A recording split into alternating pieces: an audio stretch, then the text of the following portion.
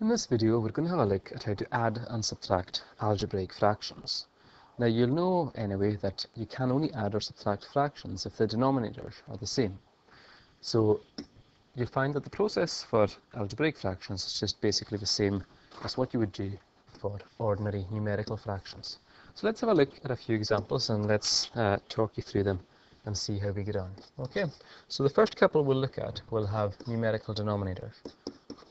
And then we'll look at some which have algebraic denominators. Okay, so let's look at x plus 3 over 2 plus x plus 2 over 3. Now, you want to write each of your fractions so that you've got a common denominator. And what you're going to do is, to get your new denominator, you're going to just look at the two denominators you've got and you're going to multiply them together. Okay, so 2 times 3 gives you 6. And you say, well, what have I done to this fraction to get a denominator of 6? And all you've done is you've multiplied by 3. So you end up with 3 lots of x plus 3. And for this one, what have you done to your fraction to end up with a denominator of 6? You've multiplied it by 2. So now that we have our common denominator, we can gather everything together over that. So 3 brackets x plus 3 becomes 3x plus 9. And you add to that 2 lots of x plus 2, which is 2x plus 4. Finish it off. What have you got on the top? You have 5x plus 13, and it's all over 6. Okay? Always check to see if you can simplify your answer. In this case, we can't, so that says finished. Okay? Let's have a look at another one. You've got 3u minus 1 over 4. And you're taking away from that 2u minus 1 over 5. Again, common denominator will be this time 20, because 4 times 5 is 20. This first fraction, everything's been multiplied by 5, because 4 5s are 20, so you multiply the top by 5, so 5 lots of 3u minus 1. This second fraction, everything's been multiplied by 4, because 4 5s are 20, so it's 4 lots of 2u minus 1. You've got your common denominator, so now all you have to do is collect everything on top of the 20. Now, 5 lots of 3u minus 1, that's just 15u minus 5, and you're taking away from that, I'm going to leave it in brackets, you're going to take away 8u minus 4. So tidying that up, remember you're taking away 8u and then you're taking away negative 4, so you're adding the 4 if you like. So you have 15u minus 8u, which is 7u, minus 5 plus 4, negative 1.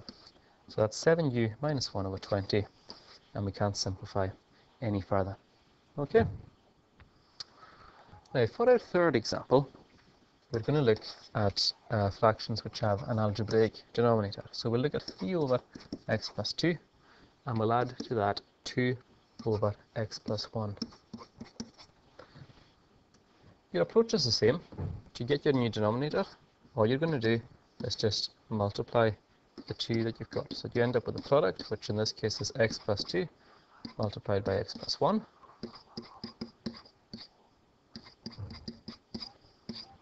Okay, so what have we done to this first fraction? Well, everything has been multiplied by x plus 1. So we've got to write that as 3 lots of x plus 1. What have you done to this one? Well, everything gets multiplied by x plus 2. So it's 2 lots of x plus 2. Now that you've done that, tidy up the top. You end up with 3x plus 3. And you add to that 2x plus 4. And you end up on the bottom with x plus 2 times x plus 1. Now the top simplifies to give you 5x plus 7. And on the bottom, we can multiply it out if we like, because nothing's going to simplify. So it's x squared plus 3x plus 2. And that's you finished. Okay? One more example, then we'll do a few questions ourselves. Example 4, we have 5 over x plus 2. And you're taking away from that 3 over x plus 1. Okay, so your new denominator is going to be x plus 2 over x plus 1.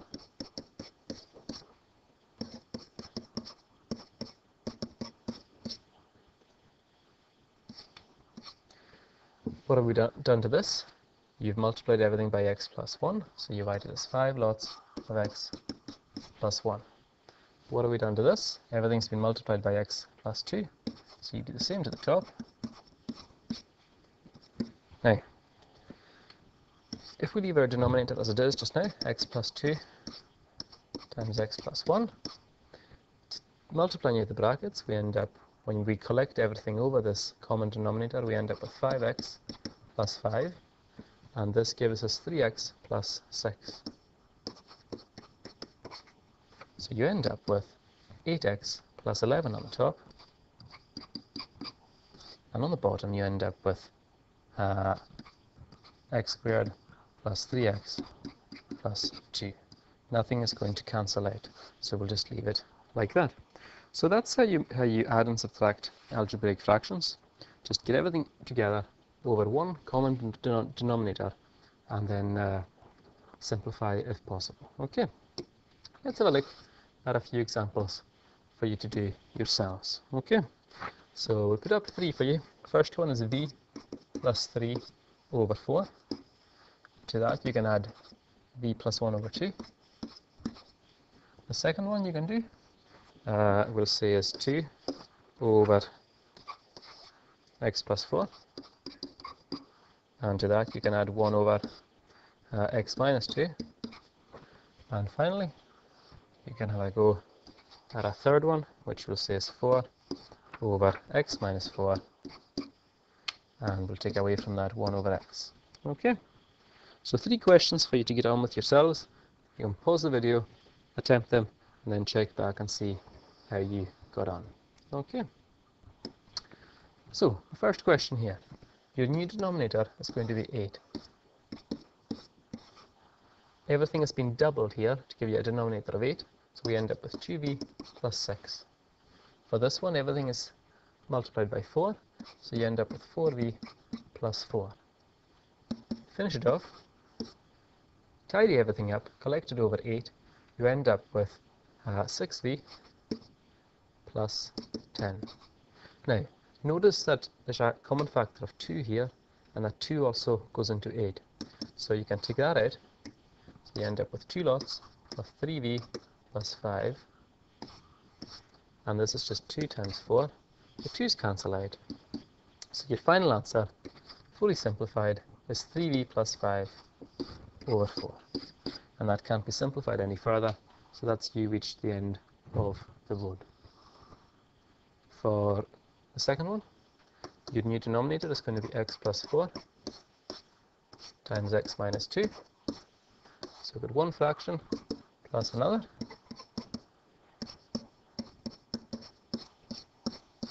Now, for this one, everything has been multiplied by x minus 2.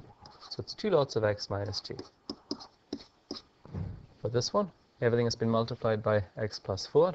So it's 1 lot of x plus 4. Okay, gather everything together over your new denominator, x plus 4 times x minus 2. So you've got 2 lots of x minus 2, which is 2x minus 4, and to that you're adding x plus 4. So on your numerator, you're going to have, or for your numerator, you're going to have 3x on its own because the 4's cancel out. And on the bottom, you'll end up with just x squared plus 2x minus 8.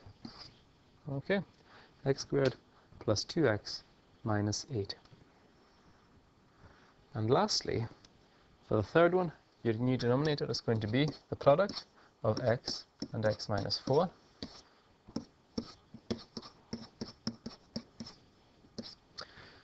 Everything here has been multiplied by x. So you take the 4 multiplied by x. And for this one here, everything has been multiplied by x minus 4. So it's going to be 1 lot of x minus 4. Gather everything over the same denominator. So we'll have x times x minus 4. What have we got? We've got 4x. But then you're taking away x minus 4. And Okay, so you're taking away x minus 4. Just be careful here because you're taking away the negative 4. So 4x minus x is 3x. You're taking away negative 4. That's going to make it positive 4. And on the bottom, you're going to end up with x squared minus 4x. Nothing, that cancels out. So that's you reached the end of the wood. So that's how you add and subtract algebraic fractions.